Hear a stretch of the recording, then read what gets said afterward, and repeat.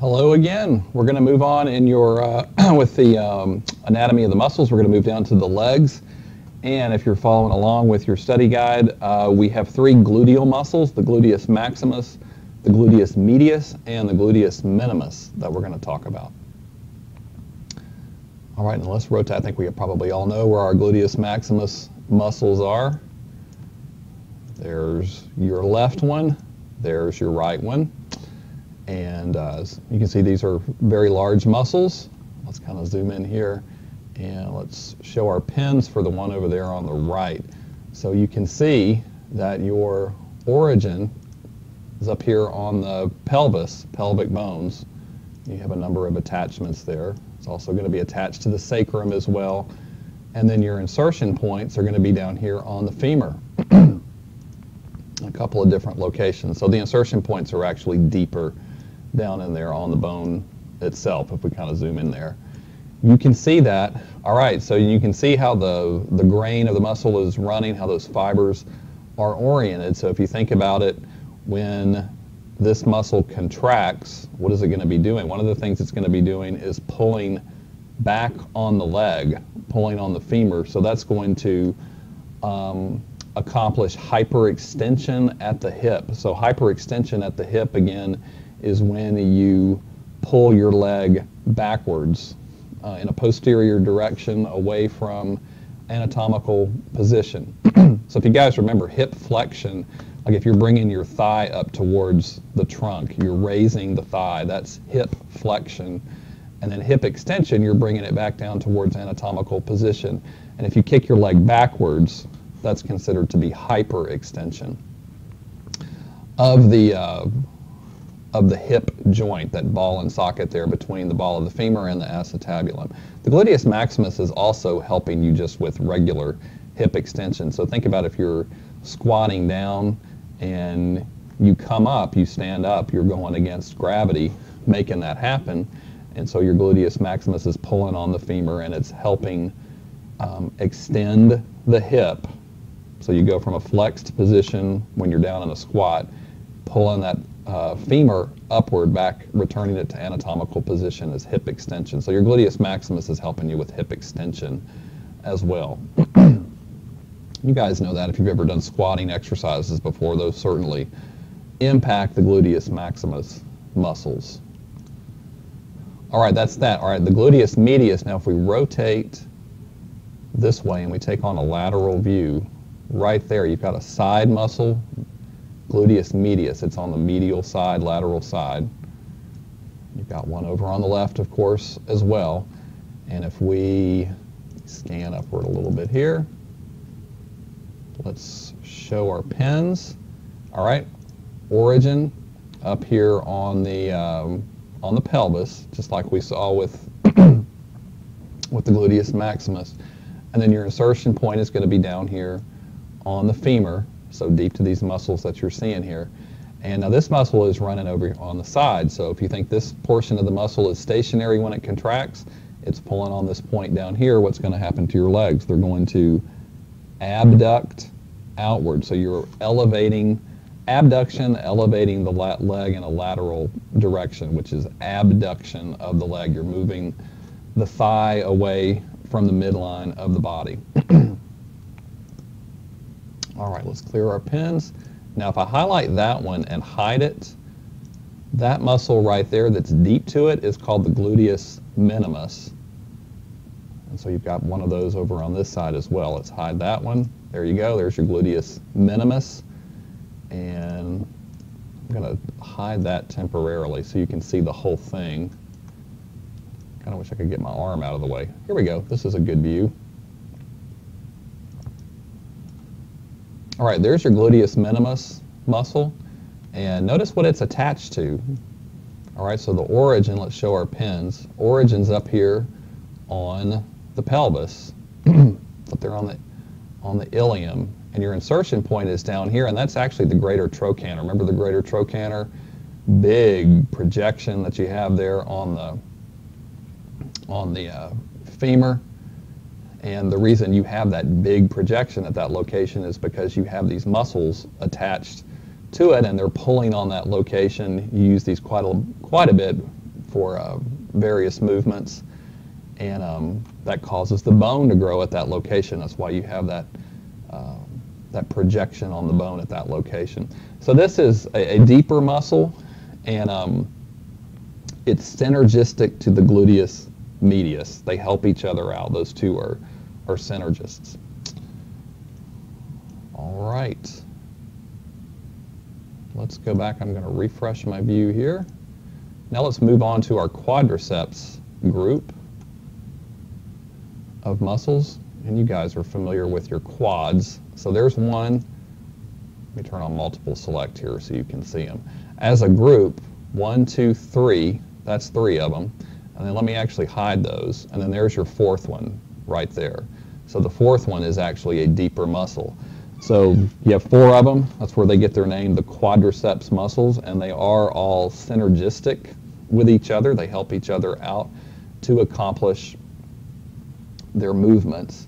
And what these do is they help flex the hip, and then they also extend the knee. So if we look at the knee from the side, remember, flexion of the knee, you'd be moving the lower leg upward like that. Extension, you're bringing it back into anatomical type position. Now think about it. If you're down in a squat, your knee is flexed. And so when you stand up, you push yourself back up. You're fighting against gravity to make that happen. That requires muscle contraction, muscle force. And the muscles that are allowing you to extend the knee and straighten it back up are these quadricep muscles. And you're also getting some help from your gluteus maximus muscle back here, because when you're down in a squat, your hips are also flexed. You have flexion at the hip joint because your thigh is up closer to the trunk, and so the gluteus maximus is pulling on the femur and helping you stand up. And then we're also going to see your hamstring muscles back here on the posterior side help you with that type of movement as well. All right, so let's turn everybody back on. There we go. Now those muscles don't want to turn off. Let's deselect everybody. All right, so let's go through each of these individually. So with your quads, you've got one that's in the center, medial, or in the center of the leg, rather, and that's called the rectus femoris, middle anterior thigh. And let's take a look at its origins and insertions. All right, so the origin, scan upward here, is up here on the pelvis, right in there. It's attached to the pelvic bone up at that location, and then your insertions, let's go down to the knee, and look where it's inserted. It inserts down here on the distal portion of the femur, and then it's connecting into this tendon that runs across. There's your patella, your kneecap, and then there's your patellar ligament. So that's a ligament that goes across the kneecap and attaches to the tibial tuberosity. Remember that big bump just below the knee cap there. All right, so when this muscle contracts, origin up here, insertion down here. Okay, so one thing it's going to do is it's going to pull on the femur, which is going, if we think about it, we look at this from the side, if you're pulling on the femur is going to come up like this. So that's hip flexion. So the rectus femoris is involved in flexion of the hip. But then also, because that muscle pulls on this tendon that connects to the tibial tuberosity, if we're thinking about this from the side, if you have your knee in a flexed position, it's going to pull the lower leg forward as well. So it's also going to be helping with extension of the knee when that happens. All right, so that's pretty, like you think about squatting, that's a type of exercise that you would use to build your quads. And you're using your quads when you're squatting down because you're flexing the hip when you're down in a squat. Your femur is going to be in this direction up towards the trunk. And then when you stand back up, you've got to extend the knee to help stand yourself back up, and your quads are also involved in that movement as well. So that's why squatting is such a good exercise for your quadriceps muscles. All right. Does not want to deselect. Okay. All right, so the other two superficial quads that you have, one of them is on the lateral side. That one's called the vastus lateralis. And then one's over here on the medial side. That one is the vastus medialis. It also looks a little meatier. It's thicker and sticks out to the side a little bit more. But those aren't too hard if you just remember the vastus part. Vastus lateralis is over here in lateral. Vastus medialis is over here on that side. Turn my multi-select off. There we go. All right, and in terms of the actions for these, now they all, if you notice, these muscles all connect down here into the patellar tendon. So they are synergists with the rectus femoris there in the center. They're going to help with extension of the knee joint. You kind of see how they're connected in there. Deselect that one. For instance, there's the vastus lateralis. If we kind of zoom in here near the knee, scan down, see how it's connecting into the tendon there?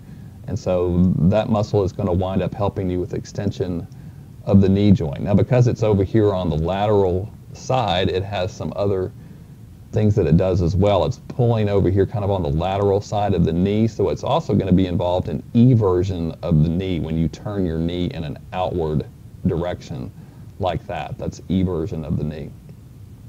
The vastus medialis over here, because it is the fibers are connecting onto the medial side of the knee, when it contracts, it's going to pull on the kneecap in this direction and cause inversion of the knee. But then again, those two are working together with the rectus femoris to help you out with knee extension. All right, and then let me hide, scan back upward.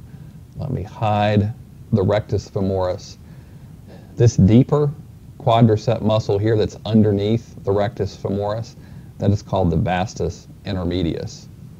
Okay, and it is a synergist with the other quadricep muscles, which help you stand up from a squatting position. So all of those are going to work together for those movements. All right, I'm actually going to stop this video lecture here, and then we're going to move on the next one. We'll continue on with the hamstring group of muscles.